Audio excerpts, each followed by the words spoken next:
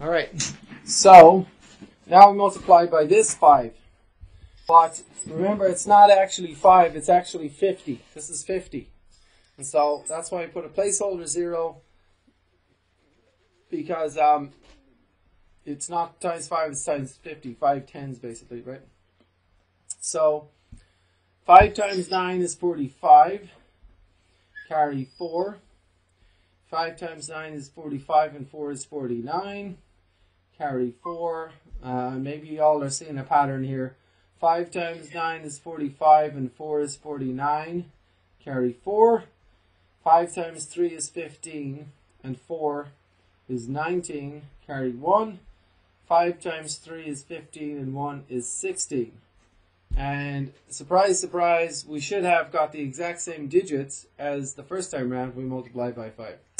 So everyone press pause and just think about, okay, well, don't press pause actually. Just when we multiply by this 5, which is 500, remember it's 500, so I need 2 placeholder zeros, right?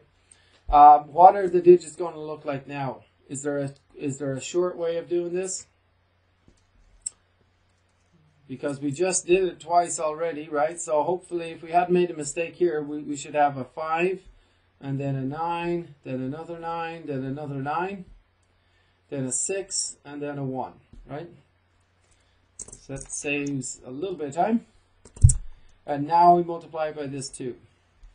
2 times 9, oh, hold on a second, it's not 2, it's 1,000. So don't forget the 3 placeholder zeros, because we're multiplying by 2,000. So 3 placeholder zeros. Now 2 times 9 is 18, carry 1. 2 times 9, 18, and 1 is 19, carry 1. 2 times 9, 18, and 1 is 19, carry 1. 2 times 3 is 6, and 1 is 7. 2 times 3 is 6.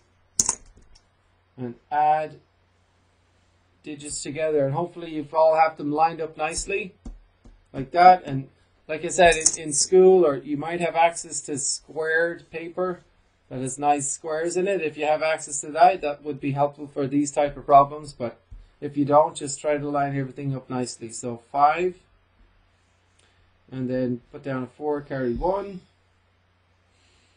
we got 10, 19, 24, carry 2. We got 3 nines is 27, and 10 is 37. And then 3 nines is 27, and 3 is 30, and 6 is 36, carry 3. And let's see, I got 2 nines is 18, and 3 is 21, and 6 is 27, and 1 is 28. I'll do a different way. So this 1 and 9 makes 10, and 6 makes 16, and 9 is 25, and that is 28, right?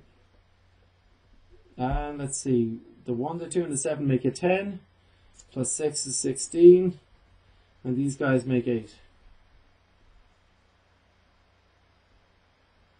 By golly, we got it right. That is definitely the correct answer. I've just checked the book, everybody. So I've just checked the instructor manual. So I don't expect you guys to get this right the first time. I didn't. I got it wrong. So, ha! Anyway. Alrighty. Good one.